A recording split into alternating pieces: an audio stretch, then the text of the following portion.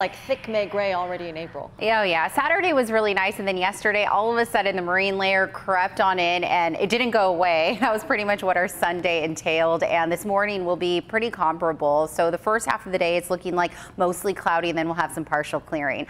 All right, the time is 5:16. Let's go ahead and start things off from our POA Skycam, looking at the downtown skyline. The water looking pretty glass-like, indicating some pretty calm winds out there. Current temperatures right now, we're waking up a little mild in downtown, close to 60 degrees at 56. Meanwhile, low 50s for Kearney Mesa, El Cajon, and Ramona. 55 currently in the Oceanside area. Quick look at the inland hour by hour. As I mentioned, looks like the first half of the day will be mostly cloudy, and then we'll see some partial clearing later on this afternoon. Inland areas will top out in the mid to upper 60s, but some areas like Escondido, Poway, Ramona could very well get to 70 degrees later on today.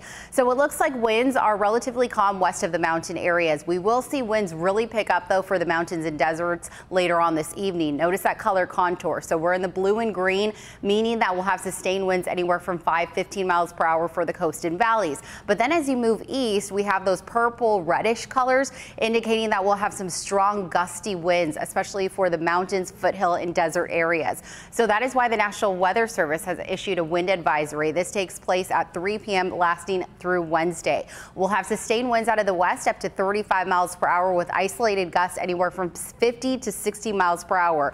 So although we're not expecting any showers, rain, the biggest threat is going to be those winds, those gusty winds for the mountains and deserts, not only tonight, but for tomorrow night as well.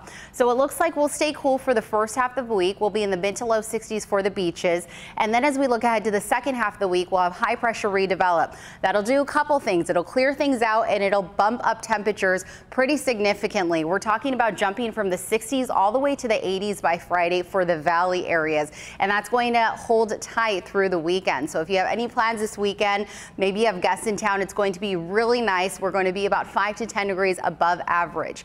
The mountain areas will be in the low 60s. We'll shave off a few degrees tomorrow and Wednesday, and then we'll also climb there as well. We'll go from the 60s on Thursday, 70s by Friday. The deserts, meanwhile, this afternoon will be in the 90s, and then we'll dip about 5 to 10 degrees tomorrow and Wednesday as we'll have that onshore flow really strengthen, and then high pressure redevelops there, bringing us back to the mid 90s by the latter part of the work week into the weekend. All right, and let's go ahead and toss it over to Officer Mark.